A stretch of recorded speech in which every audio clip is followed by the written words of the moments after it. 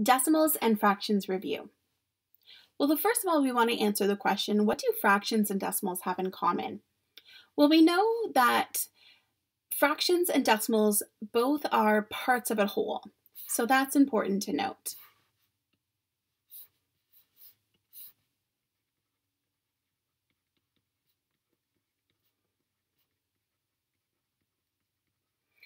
So if we're thinking about half of something or 0.3 of something, so we're not looking at a whole value, we're looking at a part of something. So a piece of a pizza, a piece of cake, whatever it happens to be, a quarter in terms of like a dollar. And what we call these is we would call these rational numbers. And when we looked at integers, we looked at integers as being whole numbers that could be positive or negative values, and also included the zero, where rational numbers are numbers that can be whole numbers as well, but they are also numbers that include everything in between those whole numbers. So that's important to note as well. So what do they have in common? They're parts of a whole, and they're part of this thing called rational numbers. Well, how are they different though? Well, fractions and decimals can be the same thing. They can represent the same number, but they're expressed differently.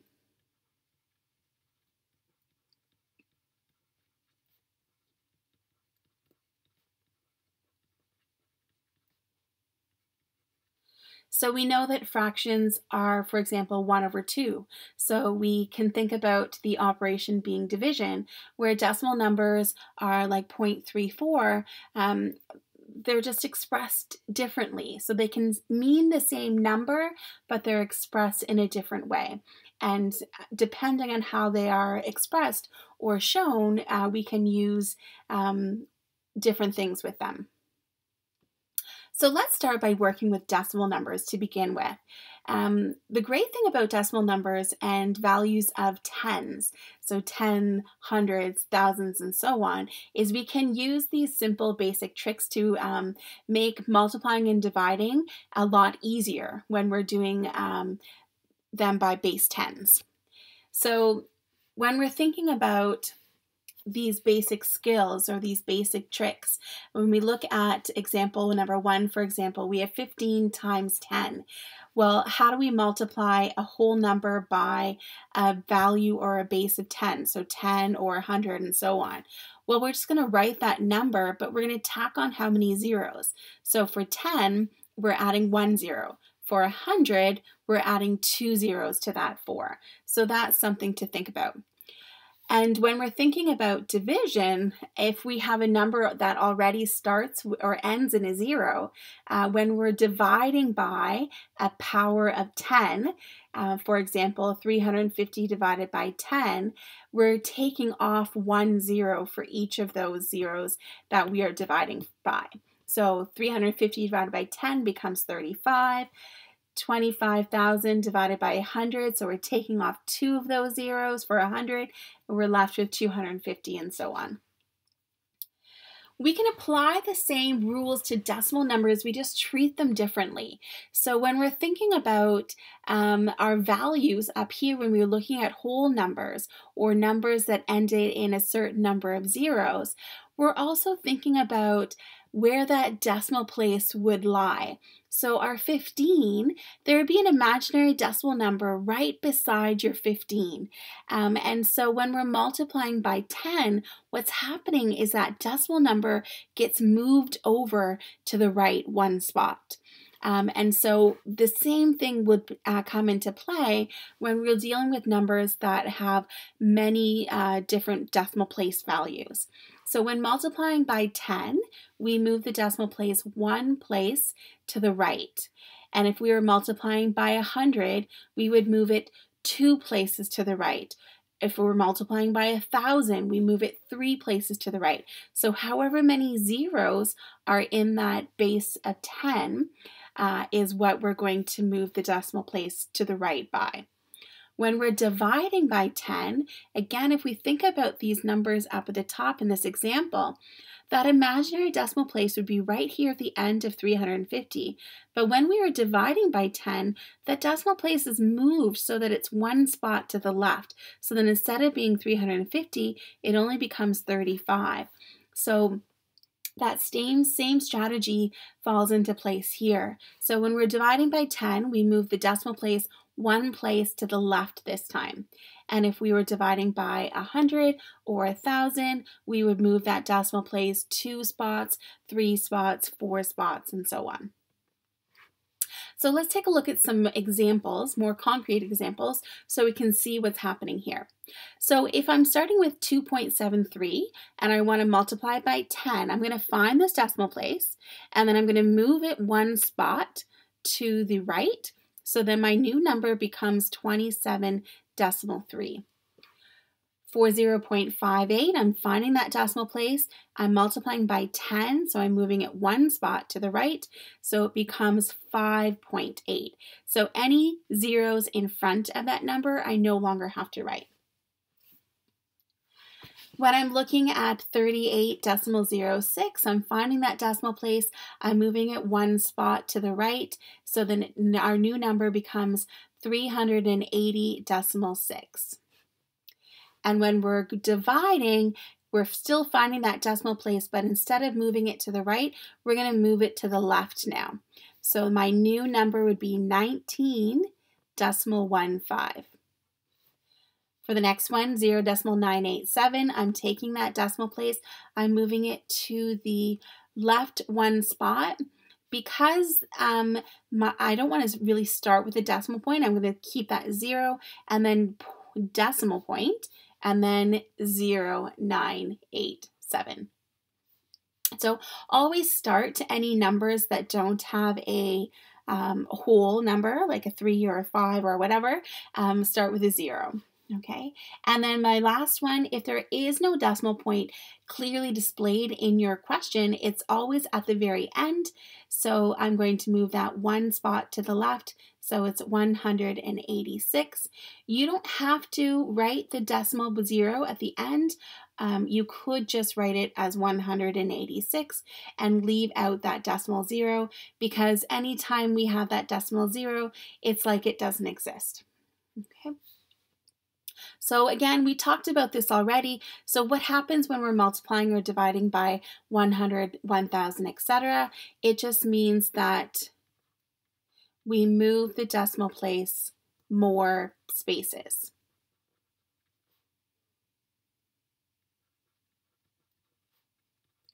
So more places to the left or right.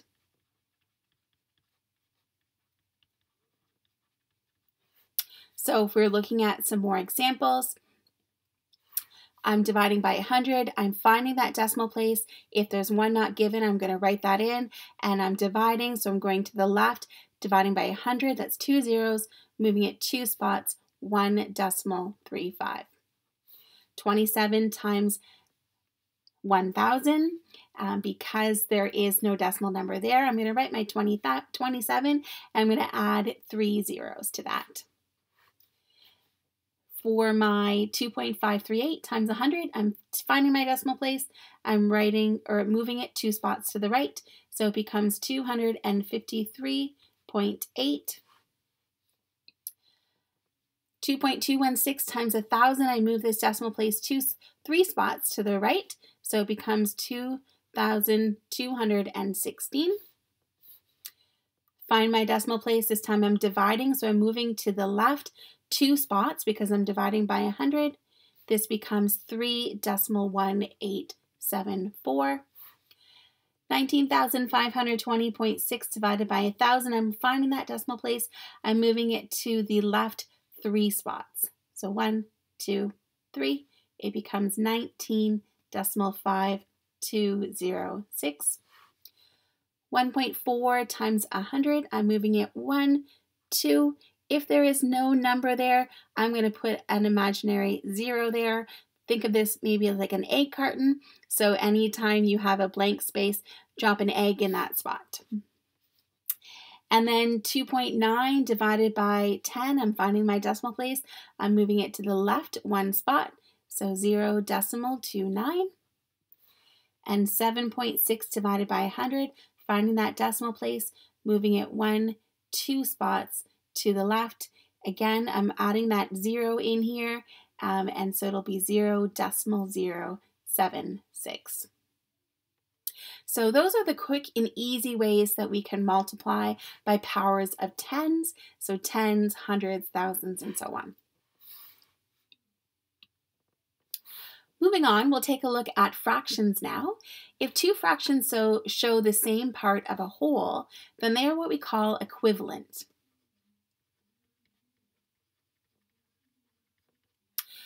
So what are 5 equivalent fractions for each of the following? So when we're thinking about finding equivalent fractions, we either want to make the fractions bigger or we want to make them smaller. So 1/2, I can make them, this fraction, bigger. I can't make it any smaller because this is what we call lowest terms. So if you might remember that from grade 9. So this 1/2 is already in lowest terms. I can't make it any smaller, but I can write equivalent fractions by making them larger, and I make them larger by multiplying my numerator and my denominator, so my top number and my bottom number, by the same constant value. So I might want to multiply it by 2. And I get a new fraction of 2/4.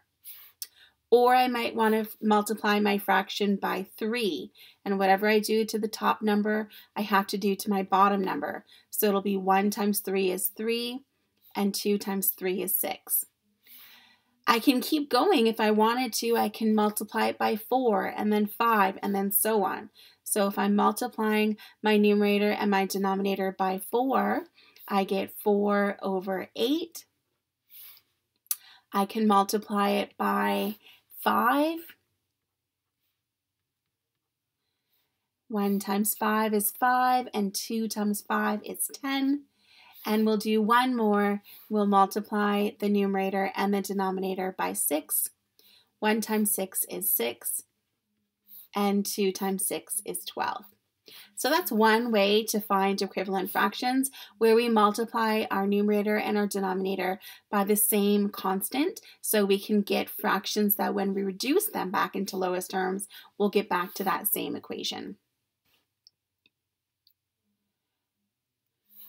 So for 2/3, we can do the same strategy where we can pick values. So in the first set of examples, we went up by 2, 3, 4, 5, and 6.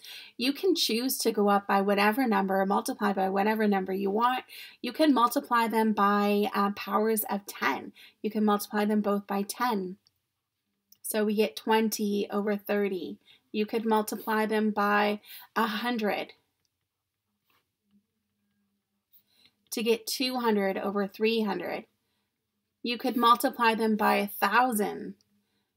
So you can see that it truly doesn't matter what you are multiplying by to get equivalent fractions, as long as you multiply the numerator and the denominator by the same amount. So that's important to note.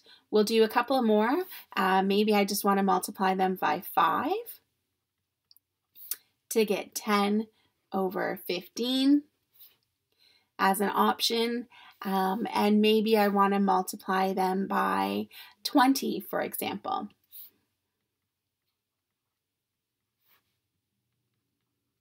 So 2 times 20 is 40, and 3 times 20 is 60. So you can either multiply them by smaller digits, or you can go big, right? So tens, hundreds, thousands, and so on. So we'll just write 5 quick fractions for 3/4, multiplying them by 2, so that gives me 6/8. I can multiply it by 10 to give me 30/40. I can multiply my 6/8 by 10 to give me 60/80, and maybe I want to multiply it by 100 to give me 300/400. So that's 1, 2, 3, 4 fractions. We'll do one more. Maybe I want to multiply this by 3. So 3 times 3 is 9, and 4 times 3 is 12. So it doesn't matter what you multiply them by, as long as you are being consistent in terms of what you're multiplying your numerator and your denominator by.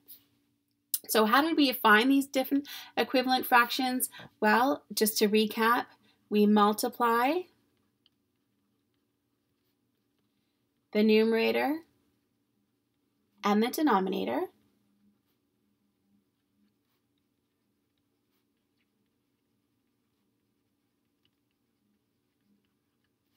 by the same constant value.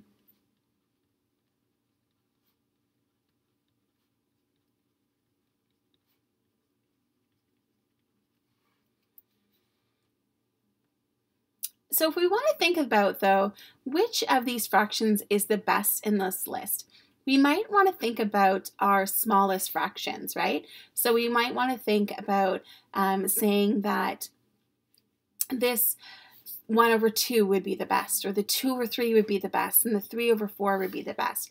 Because when we're dealing with fractions, we always want to deal with the smallest version of that fraction, so that when we do operations with fractions, we are not multiplying or dividing really large numbers. It makes it easier for us to do those mental math skills, or even just any operation using a calculator. So which one would be considered the best? We would say the first fraction.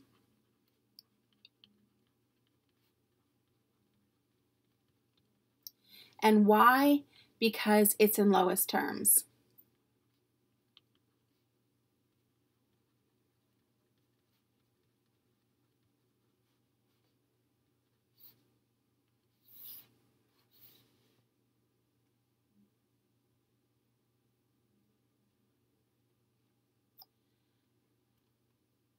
So remember, to reduce a fraction to lowest terms, we must divide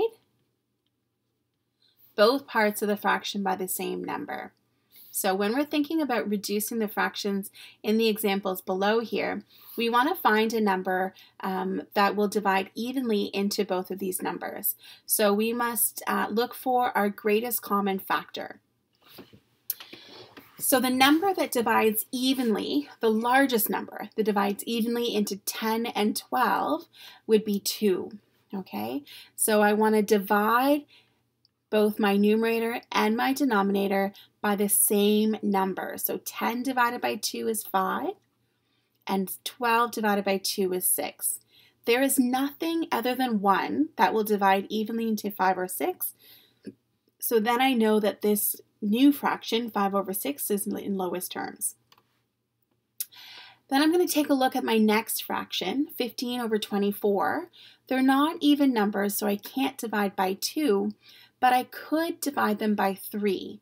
So I'm going to go ahead and divide both my numerator and my denominator by 3. 15 divided by 3 is 5, and 24 divided by 3 is 8. Again, 5/8 is in lowest terms because there is no number other than 1 that will divide evenly into 5 and 8. Sometimes you'll be able to go right from your larger fraction to lowest terms in one step, and that's great if you can figure out what that greatest common factor is.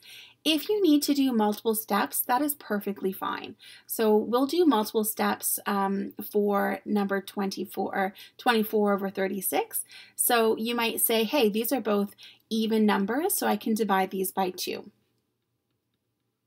So 24 divided by 2 is 12, and 36 divided by 2 is 18. But you might say to yourself, well, 12/18 are still both even numbers, so I'm going to divide these by 2 even more. So I'm going to do another step. So 12 divided by 2 is 6, and 18 divided by 2 is 9. Now, they're not even numbers anymore, but it's still not quite in lowest terms because I can divide 6 and 3, or 6 and 9 by 3.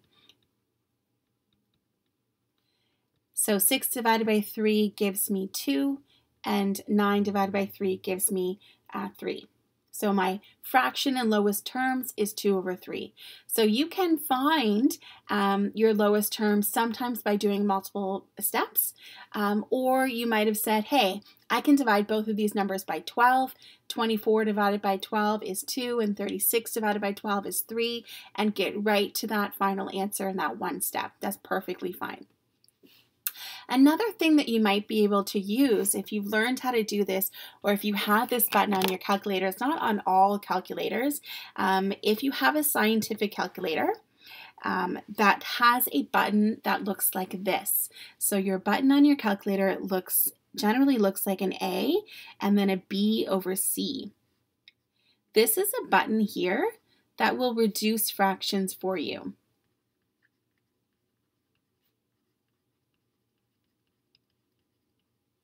So the way this works is that you are going to enter in your numerator, your 88, and then you're going to press that ABC button, and then you're going to enter in your denominator, your 100, and it'll give you that answer in lowest terms. So when you press equals, it gives you a value of 22 over 25. And that is your fraction in lowest terms. So if you have this ABC button on your scientific calculator, you are welcome to use that for numbers or fractions that tend to have larger numbers. But it's also important to practice using those mental math skills or your factors. So when you're thinking about your times tables, when you learned those in elementary school, if you are really good at that, reducing fractions is a lot easier as well. So we'll do one more example, 25 over 150. Both of these can be divided by 25. 25 divided by 25 is 1. And 150 divided by 25 gives me 6. And so these are my fractions in lowest terms. If you have any questions about this lesson, please reach out, send me an email, or sign up for a virtual help session, and I will see you in the next lesson.